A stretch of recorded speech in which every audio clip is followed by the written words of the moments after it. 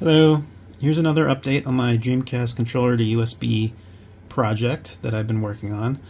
It's been over 4 months since my last update, and I'm sorry for that, but I haven't been able to find as much free time as of recently. But I have been developing things when I can find the time to do such things.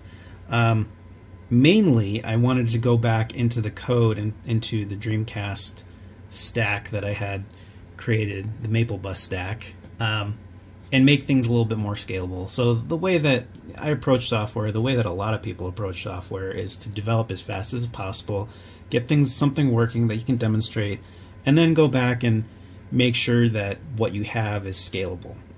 That's exactly what I did. Now there is a prioritized communication scheme to make sure that the main peripheral always has priority over the bus, and then all of the sub-peripherals then get a secondary priority to that. And the end result is that the sampling of the controller buttons will always happen on a 16 millisecond cadence.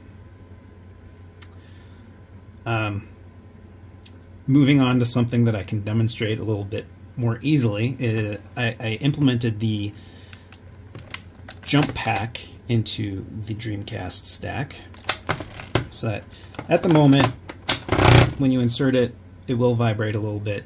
That's as much as I have so far. I started going into the USB stack and haven't been able to find any good examples of hooking that into the tiny USB library.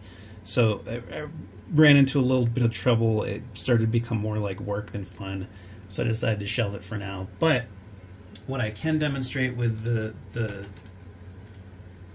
jump pack is I can send some debug messages to it and have it vibrate. The jump pack has a few parameters that I can mess with. I can give it a power between 1 and 7, so that's how intense I want that vibration to be.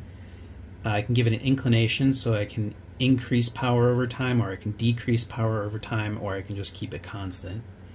And then there's also a pulsation frequency between 4 and 30 hertz. So that's the it varies the intensity over time very quickly up and down. So to demonstrate that, I'm going to say start at power 1, increase intensity to power 7, and have it pulsate at 4 hertz, and do that over 5 seconds. So here we go. Oops. Okay, now here we go.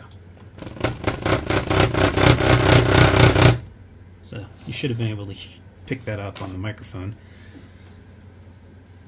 That's as far as I've got.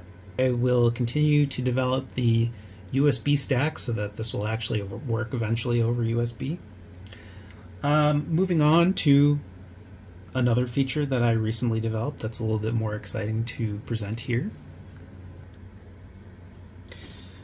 Now I'm showing the file system on my computer because if you insert a memory unit into any of the controllers, a drive will pop up on your PC. If you open that up, it will give you the files for each memory unit that's inserted into any of the controllers. They're labeled VMU 0 through 3 for controllers 1 through 4, and if you have one inserted into the secondary slot, it will have a -1 next to it. So here I have 1 inserted into player 1 and 2 inserted into player 2. Right now the file system is only read-only. I plan on making some write features available for it, but this is all I have for now.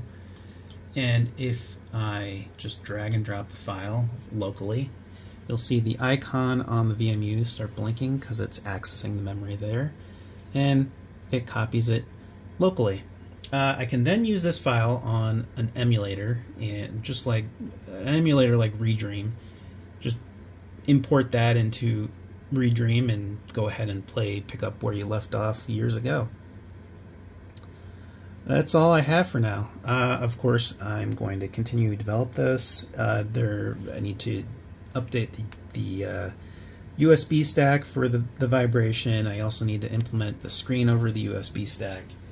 I wanted to look into the microphone a little bit, the microphone sub-peripheral.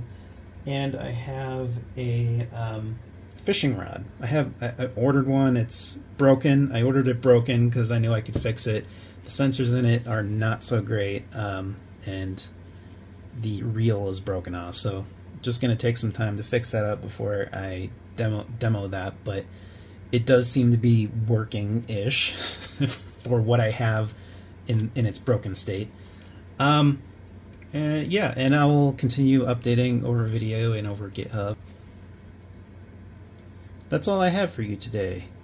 Thanks for watching.